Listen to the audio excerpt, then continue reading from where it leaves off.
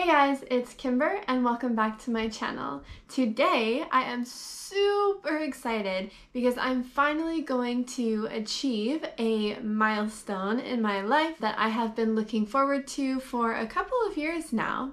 I am going to Mount Fuji! Yay! So today is July 16th. It's a Sunday here in Japan and it is around 9 a.m. in the morning and I am just getting up for the day and getting ready to head out to go to Mount Fuji. I am really excited about this hike and I've been thinking about going on it for the longest time, and one of the exciting, most important parts of going to Mount Fuji happens way before you even step foot at the 5th station, and that is packing. I have watched many videos in preparation to go to Mount Fuji, and so I thought I would share with you guys what I'm going to be taking with me on the hike all the way to the top. So let's get into it. So first and foremost, this is something I'm not packing necessarily in my bag, but I will be wearing it with me on the trip. That is my pair of hiking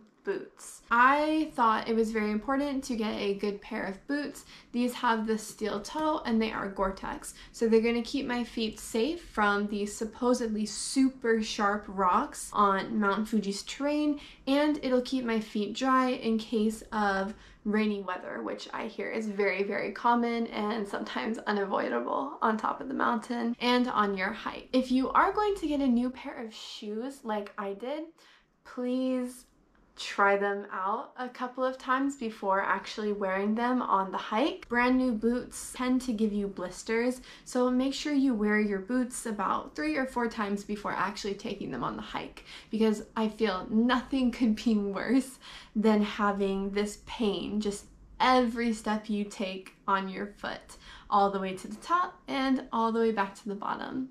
But yes, first and foremost, please bring a good pair of shoes. Second thing that I'm going to be taking with me is an actual hiking backpack. So this is my North Face hiking backpack. It is around 30 to 35 liters, I believe. If you're going to Mount Fuji, I believe it's recommended to get 30 to 40 liters for that hike because of the bulk of things that you're going to need to bring on the hike with you. I really like this bag, and why I think it's necessary to get an actual hiking bag is because there's many of convenient pockets that open up and you can grab things out quickly that you need. If you need a snack break, you can put snacks in here. If you need your rain gear, you can put it on top, so it's easily accessible. Instead of having to put your backpack down constantly and dig through everything just to get that one thing that you really needed. I would definitely think about either renting or purchasing your own hiking backpack for this trip. Third thing I'm going to be packing from this hike is many different layers of clothing. So it's important to know that if you're coming to Japan and you're gonna hike Mount Fuji, the hiking season is starting in July, and I believe it ends around end of August or early September. And these are all very hot months and very humid months in Japan. Right now in July, today, it is 36 degrees Celsius. It's very hot, it's very humid. Very different from what it's going to be at the top of Mount Fuji, which I heard it can get to around 0 degrees Celsius. So in Fahrenheit, I believe that's actually negative temp degrees. So just be aware that you're going to be needing to put on a lot of clothing towards the beginning of the hike, and when you go down the mountain, you're going to be needing to take out a lot of clothing because the temp difference is just very dramatic. So to begin, on my way to go to Mount Fuji today, this is what I am wearing. Just comfy, light, activewear, quick dry clothing. So I believe this is polyester, and I believe the short or pants that I'm wearing right now, they are polyester. So I am going to wear those on my way to Mount Fuji. This is going to be my quote-unquote base layer. I may be adding more layers, but I'm going to add them underneath this because they are a little tighter than what I am wearing right now, which is very loose. So for the upperwear base layer, I have 2 pairs of Heat Tech. So when it starts to get colder, I'm going to put these on underneath my clothing. I think that these will do well to keep me warm and also protect me from the sun. And then my other quote-unquote base layer for underwear is just a regular pair of black leggings. I think this will help to keep me warm and, like I said, protection from outside weather. So the next layer after my base layer is going to be my warmth layer. So in here I have 2 pieces of clothing. I have a down jacket and I have a down kind of like track pants that I wear in the wintertime to stay warm. Down is very, very, very light, as you can see, and it is very, very compact, so you can make it very small. So it's perfect to keep you warm and to fit inside of your backpack. Third layer, which I'm most likely going to need, is my rain layer. So I have my rain gear to protect my backpack. So if it starts raining, this is just a cover for my backpack so it doesn't get wet and everything inside doesn't get wet. I think that's really important to have. And also my rain jacket and my rain pants. So if it starts raining, I can quickly put this on and it can protect all of the layers that I'm wearing from getting wet. If they get wet, I'll get cold and it won't be very comfortable. So I think it's also very, very important to have a raincoat and a rain pants via what I've also heard on many, many, many videos, because you don't really know what the weather is going to be when you go to Mount Fuji. So instead of risking it, please get a good rain jacket and good rain pants. And what I mean by good is probably stay away from secondhand rain gear. I have also heard that people have taken rain gear that is not so good and in the end did not help protecting them from getting wet. So very, very important. Please have your rain gear for both your body and your backpack. And then I have some stuff to protect my hands, my feet, and my head. So for my feet, I have a thin layer of socks, and then I have my expensive pair of hiking socks. I believe these are some formulated blend like wool. They keep your feet dry. And then I heard that putting a small thin pair of socks inside of your thick socks helps protect from blistering. So I'm gonna try that out because I'm really worried about my feet kind of rubbing in places that I don't like, and I really, really don't want to have any blisters on this hike. I'm gonna go ahead and pack 2 pairs of different socks. For my head, I have 3 different hats here because apparently the warmth in your head is what keeps the rest of your body warm. So apparently it's really important to keep your head dry and to keep it warm. So first thing I have is a rain hat. This is going to protect me from rain and it's also going to protect me from the sun. Very important to have. But when I get to the top, it's going to get much, much colder. So just in case, I have a light beanie. Real quick commercial break, not sponsored. Ugly Baby, it's a clothing brand for everyone. They make beanies, they make streetwear, and lots of different things. Go ahead and check them out on Instagram or on their website. Just type Ugly Baby in. You should be able to find this logo. Yeah, go ahead and check that out. I love this beanie. It is from a super amazing friend I met here in Japan. So if you would like to go and support her, Ugly Baby, go check it out. Back to your regularly scheduled video time. I'm going to bring a light beanie to keep my head warm, and then if that's not enough, I also brought a second beanie to stack on top of that because I'm really, really worried about being cold. And lastly, to protect my hands, I have a pair of gloves. I think it's important to bring 2 pairs of gloves. I only have 1. These ones are for climbing because I heard that a lot of sections of it, you're gonna have to use every aspect of your body, not just your legs, but also your hands. Some parts are climbing. So it's important against those really rough rocks to protect your hands. So I have a pair of gloves for that. And then I am thinking about getting an additional pair of gloves to keep my hands warm. Okay, and that is it for clothing. So the 4th thing that I'm going to bring on this trip is money, and not just any money. I'm going to bring only 100 yen.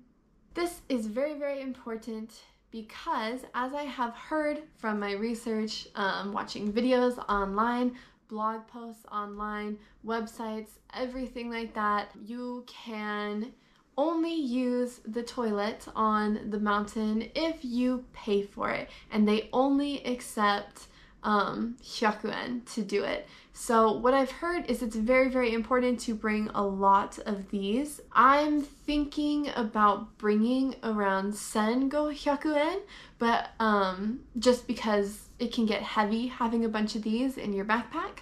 But I think it's also better to be safe than to be sorry, so I might end up bringing Nisen in a bunch of little 100 hyakuens. And number 5, since we're talking about money, things on the mountain are going to be very expensive. Food, water. So instead of buying food on the mountain, I am going to bring a bunch of snacks with me. So firstly, I have 2 things of Calorie Mate. There are 4 sticks of like biscuit things in here, and in total that is 400 calories. So it's really calorie dense, but it's also very, very light. And I have 2 of these just in case I need just something high in calories. I'm also going to be sweating a lot, so I'm going to lose a lot of salt in my body. So I figured I might want a salty snack on the way. So I have some just like chip snacks. They are very, very light and very, very cheap. And I think it is a good salty snack to help kind of replenish yourself.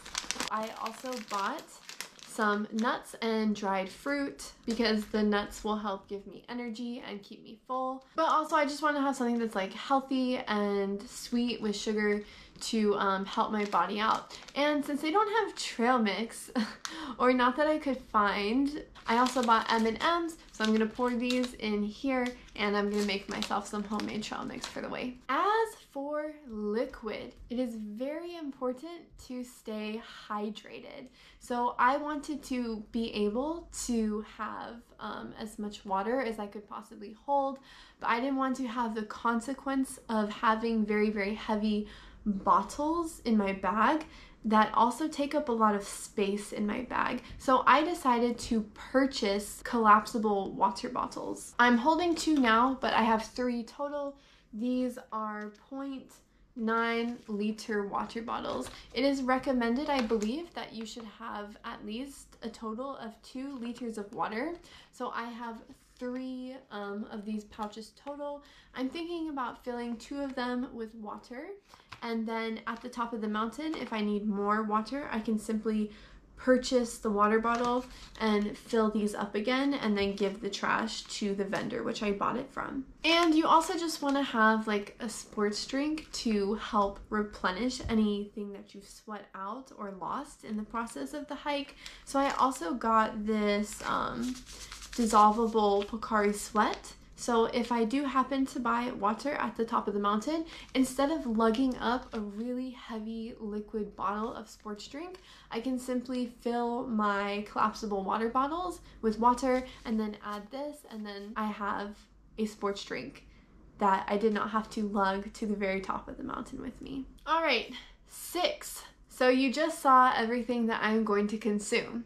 And as a consumer, that means I'm going to have trash. And it's very important to remember that there are no trash cans, apparently. There are no trash cans anywhere on Mount Fuji. And not just on Mount Fuji, but also at the 5th station. So any trash that you don't want to carry up with you to the top of the mountain, please throw it away before you get on the bus to go to the 5th station, or however you're getting to Mount Fuji. But because of this, we still have to bring some things with us, and we're still gonna have trash. So it is important to bring a trash bag or a plastic bag, anything like this. I am bringing a plastic grocery bag, and I am also bringing a Ziploc baggie because I think this could be good for trash. Anything that's stinky or gets everywhere, it helps keep things clean. And also if it's raining and you need something in a pinch, you can put it inside a Ziploc bag and that'll protect it too.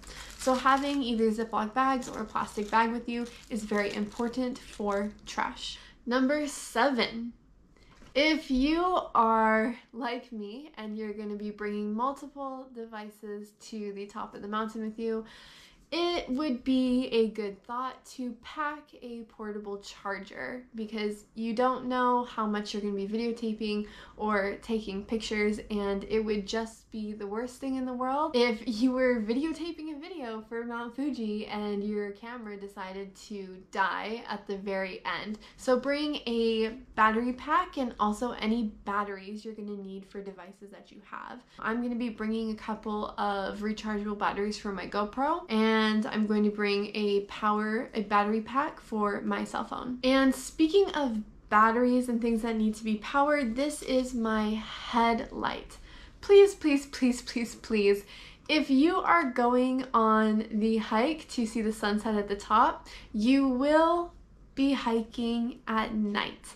And if you can't see, you're probably not going to be able to hike to the top. So please think about bringing a headlamp. And yes, a headlamp. Please do not bring anything handheld. Towards the 7th and 8th station, I heard the hike gets very difficult. You will be using your hands, so being able to have your hands free is very important. Comfort is very important, so please bring any prescriptions that you think you will need with you. I'm going to bring some ibuprofen, something for mild headache, mild body aches, and then also I saw that somebody brought Imodium. So if you're having a stomach ache, that's no fun. You know, you're not going to be able to climb to the top of the mountain with stomach issues.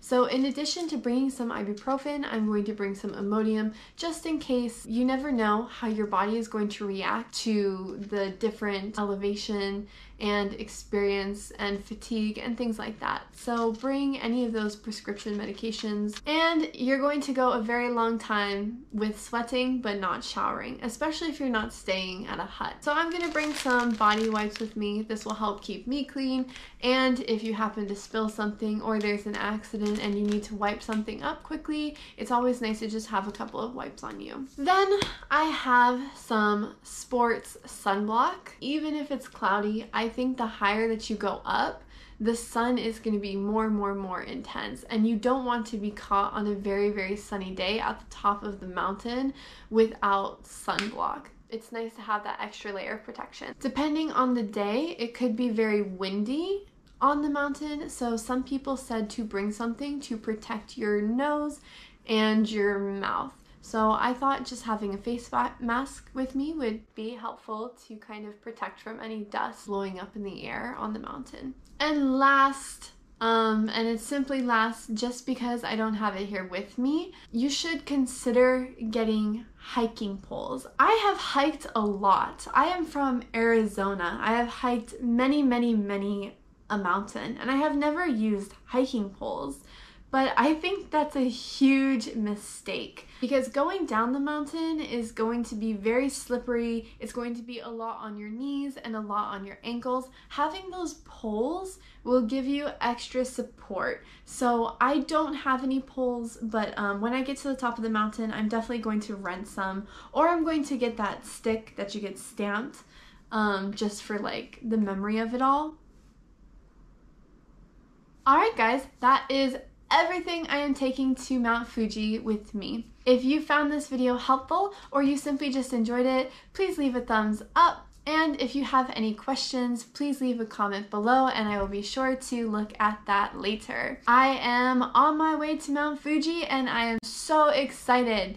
If you are curious how my trip to Mount Fuji, the ultimate climb to the top, goes, make sure you check out my next video. I'll see you guys next time. Bye!